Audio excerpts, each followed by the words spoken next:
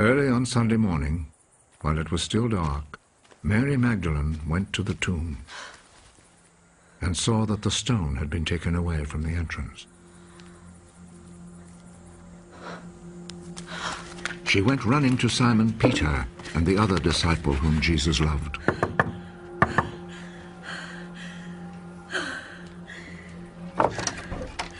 They have taken the Lord from the tomb, and we don't know where they have put him.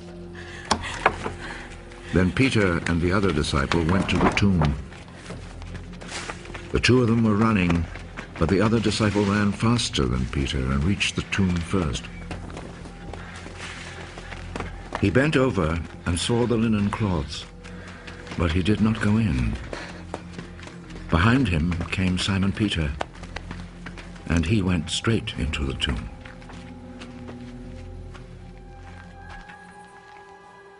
He saw the linen cloths lying there, and the cloth which had been around Jesus' head. It was not lying with the linen cloths, but was rolled up by itself. Then the other disciple, who had reached the tomb first, also went in. He saw and believed. They still did not understand the scripture which said that he must rise from death. Then the disciples went back home. Mary stood crying outside the tomb. While she was still crying, she bent over and looked in the tomb.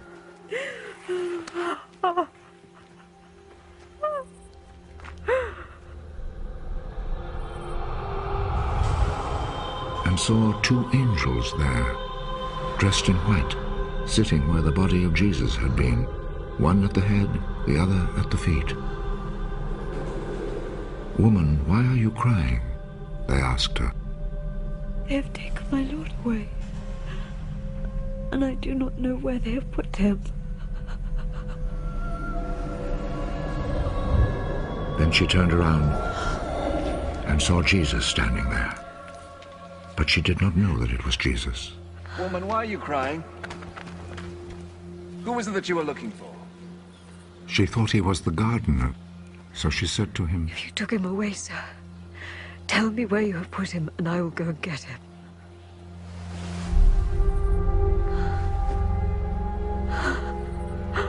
Mary. She turned toward him and said in Hebrew, Rabboni.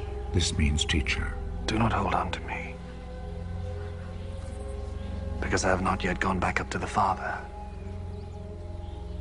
But go to my brothers and tell them, I am returning to him who is my Father and their Father, my God and their God.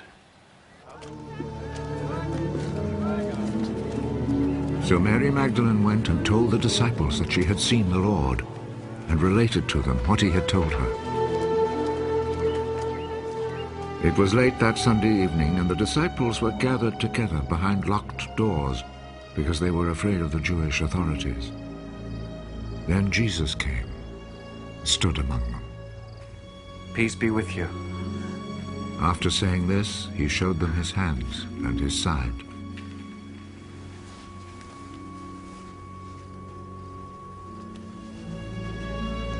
The disciples were filled with joy at seeing the Lord.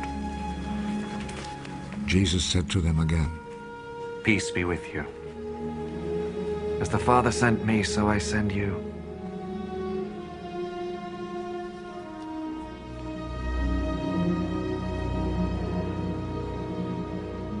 Then he breathed on them.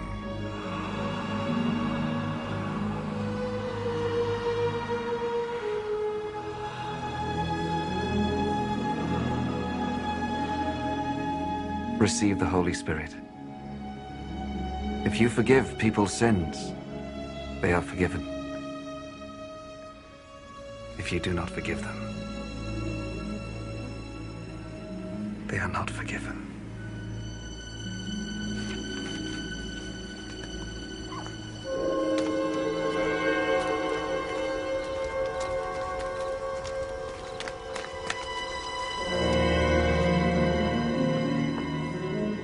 One of the 12 disciples, Thomas, called the twin, was not with them when Jesus came.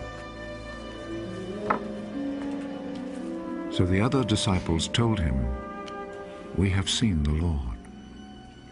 Unless I see the scars of the nails in his hands, and put my finger on those scars, and my hand in his side, I will not believe.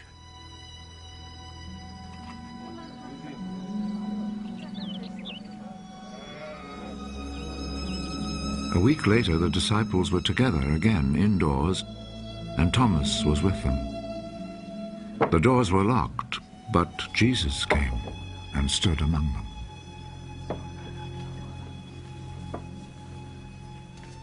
Peace be with you. Put your finger here and look at my hands. Then reach out your hand and put it in my side. Stop your doubting and believe. My Lord and my God.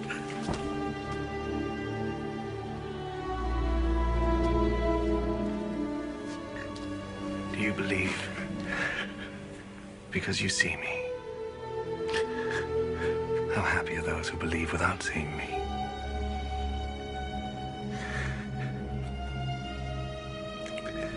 In his disciples' presence, Jesus performed many other miracles which are not written down in this book. But these have been written in order that you may believe that Jesus is the Messiah, the Son of God, and that through your faith in him you may have life. After this, Jesus appeared once more to his disciples at Lake Tiberias. This is how it happened. Simon Peter, Thomas, called the twin, Nathanael, the one from Cana in Galilee, the sons of Zebedee, and 2 other disciples of Jesus were all together. Simon Peter said to the others, "I'm going fishing." "We will come with you," they told him.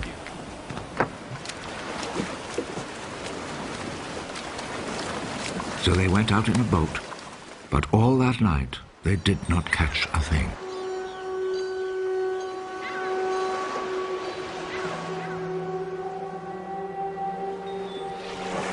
As the sun was rising, Jesus stood at the water's edge. But the disciples did not know that it was Jesus. Young men, haven't you caught anything? Not a thing! Throw your net out on the right side of the boat, and you will catch some.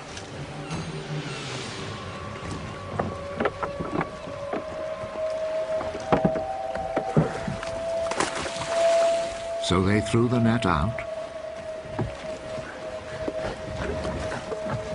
and could not pull it back in because they had caught so many fish.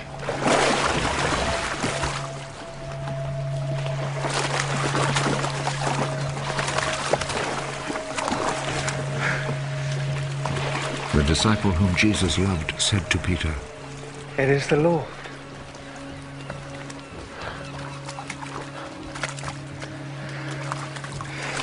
When Peter heard that it was the Lord, he wrapped his outer garment around him, for he had taken his clothes off, and jumped into the water. The other disciples came to shore in the boat, pulling the net full of fish. They were not very far from land, about 100 yards away. When they stepped ashore, they saw a charcoal fire there with fish on it and some bread.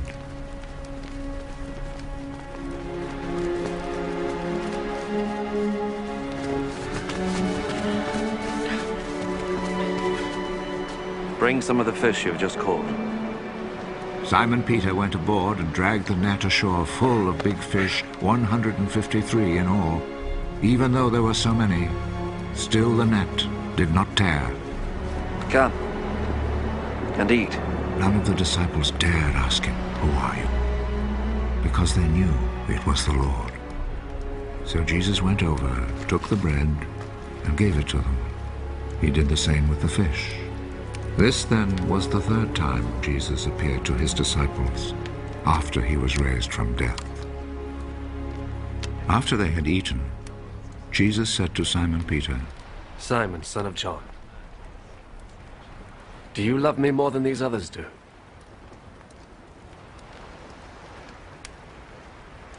Yes, Lord. You know that I love you. Take care of my lambs. A second time, Jesus said to him, Simon, son of John, do you love me? Yes, Lord. You know that I love you. Take care of my sheep. A third time, Jesus said, Simon, son of John, do you love me?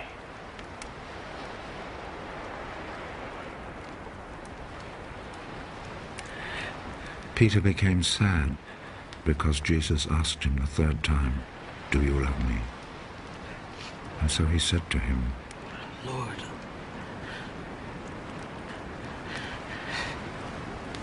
you know everything.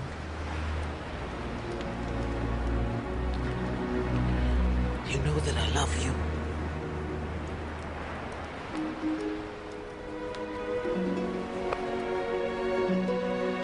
Take care of my sheep.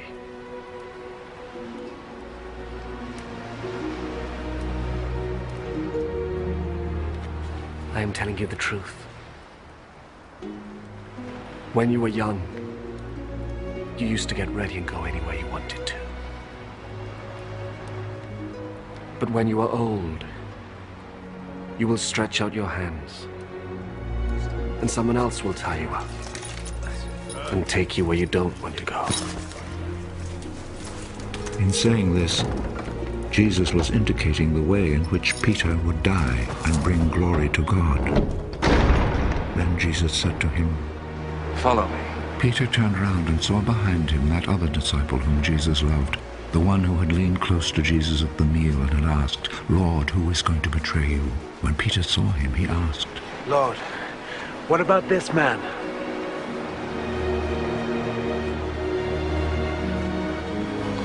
If I want him to live until I come, what is that to you? Follow me. So a report spread among the followers of Jesus that this disciple would not die. But Jesus did not say he would not die. He said, if I want him to live until I come, what is that to you? He is the disciple who spoke of these things, the one who also wrote them down. And we know that what he said is true. Now there are many other things that Jesus did. If they were all written down one by one, I suppose that the whole world could not hold the books that would be written.